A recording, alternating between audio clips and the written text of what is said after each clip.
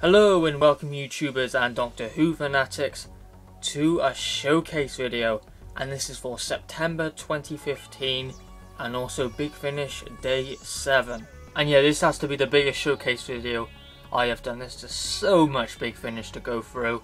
It's going to be an incredible showcase, so I hope you enjoy it. And yeah, I will say that Big Finish Day 7 was a really good event, a little bit unorganised in places, but still a lot of fun. And who I met was Colin Baker, Michael Jaston, Katie Manning, India Fisher, Lisa Greenwood, Matt Fitton, Paul Morris, and there's someone else on the back of my head but I can't remember. It was another writer. So how am I going to structure this showcase video? I'm going to do all the stuff which I didn't get at Big Finish Day 7 and then all the stuff which I did get at Big Finish Day 7. So then let's begin the video.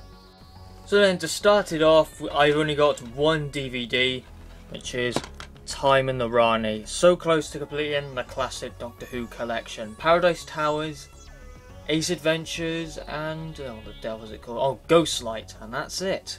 I have seen this before on Daily Motion. It was quite a while ago, and yes, never to take seriously at all, but I've pretty much forgotten what it is about, the plots, the story. All I remember of it as being absolutely silly and clumsy. But yeah, I might like it. It might be a guilty pleasure if I watch it again, who knows. But yeah, I don't think I will call it a classic when I watch it. Yeah, let's get that out of the way and move on to the big stuff, of course, the best part of the video. Everything else is just all Big Finish. So yeah, starting with the monthly range, I have the release which came out in August, The Warehouse by Mike Tucker. It turned out really good. I really do like Mike Tucker's work. I never had a bad story by him. I love his books as well, his Virgin New Adventures and his BBC books. Yeah, it's a great adventure.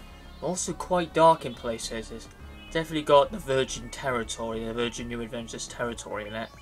Some brilliant energy and brilliant pacing. Part 4 does let it down, as I said in my review. But yeah, it's a cracking good story. Next one is from the 4th Doctor Adventures, and I've now completed Season 4 with Return to Telos. And yeah, I have listened to this one. I haven't recorded my review of this one yet. But yeah, we were all hoping that this one would just be a cracking story and not get ruined by the hype. As you know, Zygon Hunt, very mixed with fans. So yeah, that's Return to Telos. I think I'm reviewing that in October by my scheduling. I'm not too sure, but I think it's in October. Next ones are actually Companion Chronicles, and I am diving into this range a lot more as I love the Companion Chronicles now. So yeah, the Companion Chronicles I've got is actually a trilogy, which is the Oliver Harper trilogy, and I got this from the Companion Chronicles sale. And the first one is The Perpetual Bond by Simon, well actually they're all by Simon Guerrier, so that's a really good thing. Yeah, I have listened to this one and I'm not going to state my opinions on it, because I am going to be reviewing this trilogy in October. So it'd be nice to get more Companion Chronicle reviews out. And the next two in the trilogy, I might show you these two together, is The Cold Equations and The First Wave. I've heard these two are quite bleak and dark. But yeah, I haven't got up to these in the trilogy yet. I have finished Perpetual Bonds, as I said, and I'm leading into The Cold Equations. And in The First Wave, I've heard so many good things about The First Wave, and also that one, well, the whole trilogy to be honest, but that one gets really cracking reviews, like 10 out of 10, so I thought, wow. But yeah, I'm very much looking forward to listening to those other two and reviewing the trilogy. And for another Companion Chronicle, it is a 3rd Doctor era one, which is The Many Deaths of Joe Grant, and it's Cavan Scott and Mark Wright. Really talented writers, you know, the project stories. Some of my favourites which Big Finish have produced are by Cavan Scott and Mark Wright, also Masters of Earth. They're just talented writers, and this one does really intrigue me. The trailer sounds really interesting, and also the cover art as well. A really stunning cover art. I have no idea who did it, but yeah, it's really nice, it is.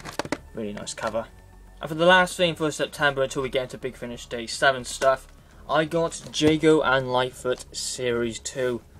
Well, I just absolutely love Jago and Lightfoot. I love doing the Worlds of Doctor Who, Stage Fright, The Justice of Jouxar.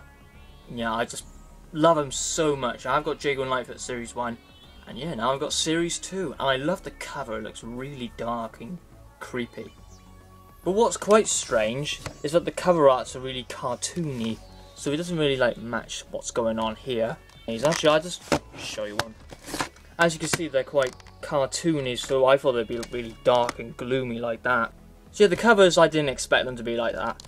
But yeah, of course I'm looking forward to it. I am advancing on Series 1 in the weekends, as I've listened to the Mahogany Murders and then be moving on to Series 1, so very excited. And I am considering reviewing the Jago and Lightfoot series, like Series 1, 2, 3 onwards. That might happen, as it would be nice to review some Worlds of Doctor Who. Now to Big Finish Day 7 stuff. The first thing is the Yes Men, Simon Guerrier again. And I have listened to this one, and I have released my... No, actually no, I haven't released my review on it. I've recorded my review of it. Yeah, I was dying for Season 2 of The Early Adventures. I really enjoyed Season 1. It was great, and you know, it's good old second Doctor Patrick Troughton. I was really looking forward to it. The Forsaken is the one I was most eyeing on and my most anticipated one. But yeah, this one also intrigued me, as Simon Guerrier himself say it's one of his best scripts, or his best script. It's even one of the two. I was very intrigued by it, and I have listened to it. And my thoughts will be said in the review coming next, I believe. Next one was released not too long ago, and it is the Third Doctor Adventures. And I've also got it signed as well by there. Yeah, I am going to be starting Prisoners of the Lake today, I am. Yeah, a lot of mixed thoughts on the narration as on the Third Doctor Adventures panel. You know, that was the main criticism of it, so they are thinking of removing it.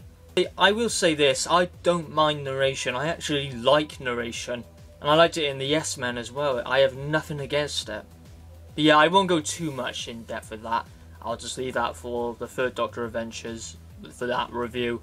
Not sure when that review will come out. Yeah, check my About section. I think it's coming out in September. Yeah, I am still looking forward to it. Next 3 releases are Fourth Doctor Adventures, and I've almost completed this range now. I only need 2 more. So that's really good to complete another range. And I have got The Sands of Life and War Against the Larn. And that one is actually a 3-parter, and I think it's the only 3-parter from the Fourth Doctor Adventures. So that's quite unique. Yeah, I don't know too much about these 2 releases. I know they only interlink to each other. I don't know anything else, but I'm still looking forward to them, as they've got really good reviews. And then the last Fourth Doctor adventure is Phantoms of the Deep by Jonathan Morris. And yeah, they also had the Dalek contract and the final phase down there, but I ran out of money, so I didn't get them. Yeah, I can easily just snatch them from Amazon, and then I'm completing the range. That's good. Yeah, I'm still looking forward to this one because it's good old Jonathan Morris, my favourite Big Finish writer. So yeah, it should be good. Next up we got another trilogy, which is by Simon Guerrier, the Sarah Kingdom trilogy. And I was so stumped of which one to get with the Companion Chronicles, so it was either the Oliver Harper trilogy or the Sarah Kingdom trilogy. But I seen this at Big Finish Day 7, I wanted it, so I say why not, just pick it up. And yeah, that trilogy consists of Home Truths, The Drowned World, and The Guardian of the Solar System. And here we have Home Truths, which I just hear sensational reviews of. You know, things like 9 out of 10, 10 out of 10, all that. I've never seen a negative review on it, and I don't think there is one anywhere. Yeah, I've heard it's really suspenseful and creepy, and I like that sort of stuff, so hating that one is an impossibility. And next one is The Drowned World, which I'm also looking forward to. I haven't seen any reviews on that one, I have no idea what it's about, but I know it follows on from the Home Truths, of course. Yeah, going in that one blind. And then Guardian of the Solar System, which again I don't know anything about, but it looks like it links to the Daleks' master plan somehow, as we have the brilliant Marvick Chen. I know Kevin Stoney's not in the audio, it would be brilliant if he was. But yeah, looking forward to that trilogy. My next Companion Chronicle is a special 2-disc adventure. I think that was the first one they did, where it's a 4-parter.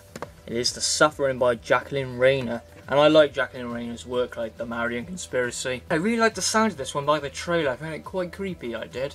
Yeah, I don't know too much about it, but the trailer just really intrigued me. And my final Companion Chronicle is by John Dorney, which starts off an arc, Echoes of Grey. I have no idea what this arc is about, but I know it's post when Zoe was travelling with the Doctor, and it consists of Echoes of Grey, The Memory Cheats, the third one I can't remember, something Principle, and Second Chances. So if Echoes of Grey is good, which everyone makes it out to be, then I'll get the other stories within the arc. Next up we have a Lost Story, which is the 6th Doctor one from Season 1 of the Lost Stories, Point of Entry. I was looking around at the Lost Stories, but I was puzzled of which one to get.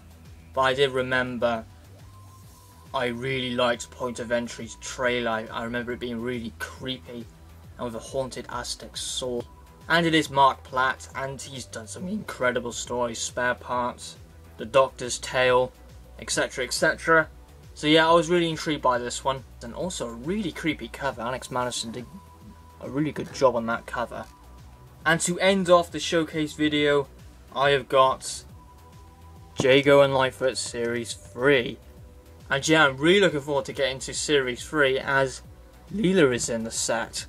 Yeah, I can't wait to get to this one, as the writers in this set is brilliant. All writers which I really love. Justin Richards, Matthew Sweet, which I'm very excited about. He's one of the most creative writers ever. I really love the Magic Mousetrap. So much creativity in the script. Yeah, he's writing that one, The Man at the End of the Garden. So yeah, really looking forward to that one. Then John Dorney and Andy Lane.